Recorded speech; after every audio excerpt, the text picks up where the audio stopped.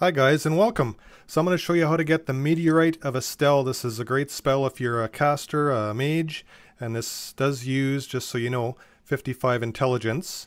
So the only boss you have to beat really is this one, Astel. So I'm going to show you what I did. You have to really get out of the first way of this blast. This is the first thing that Astel does. Then you can summon your mimic or whatever distraction you want to use. The tail also has a couple blows that's going to do a lot of damage, so you have to try to dodge those if you can. This is only my second attempt at Astel, so this isn't a perfect run by any means, but it's not that difficult of a boss, kind of like a mini boss. So once she flies around, she's going to try to hit you with magic, or he, and then you can also go for the body here a little bit, but also you have to be aware of the damage that it can do just from the explosions. So it does these different things below or above, it teleports. It can also shoot things from afar. So the best thing that I would say is just to do your distance. So if you're a mage like me, rock sling is always effective. Try to get your summon in there, but because you're far away, it's probably not going to do that. But anyway, just keep blasting. Try to keep knocking off some health. I'm going to use my Wing of Astel sword and just use the magic there, the stars. That's the built-in Ash of War. So we're going to teleport again. And anytime you're close to the body, you can always just slash away. And once you see this explosion coming, then you typically want to get out of there.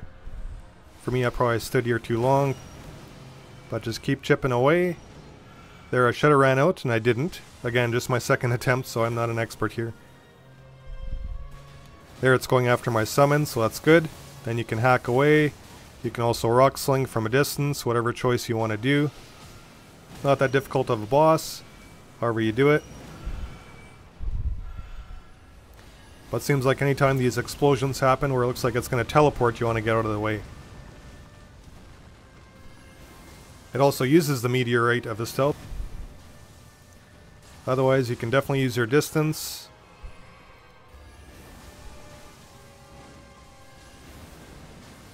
My mimic isn't doing too much, but it is doing some distraction at least.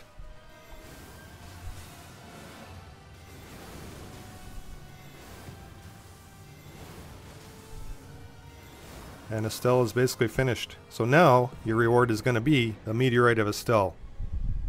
So this is very useful, especially if you're taking on a large enemy or a group of enemies. And I'm going to show you where to find this.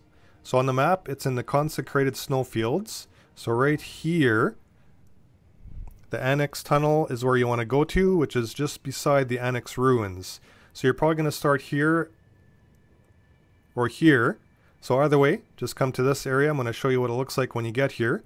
These are the yellow ruins, yellow Annex Ruins, not sure how to say that. You just want to come around this way, but there's also going to be a kind of an invisible boss that just appears here. And it can do a lot of damage, so if you want to stay by the ruins, it's probably best. But that's what it looks like, and it can really hurt you. But just keep running, keep running. You'll go up here to the left of these ruins, you're going to see some smoke there, you can see it just off to the side. And that's from the campfire that I'll show you. So the ruins are right there. Just go around this way, and it's on a lower cliff side. So you can see the fire from somebody, maybe a merchant was there. Keep going and you're going to see a tunnel. And that's where you want to go into to fight Astel. And you can make your way through most of this yellow Annex Tunnel, which is right here again. But you will have to beat Astel to get the Meteorite of Astel. So once you come down, there'll be a site of grace that you can touch. Right here. And otherwise you can just keep going through it. It's not the largest of tunnels, so you can go through it pretty quickly. Hang it right here. Keep going. You can also drop down there for some goodies.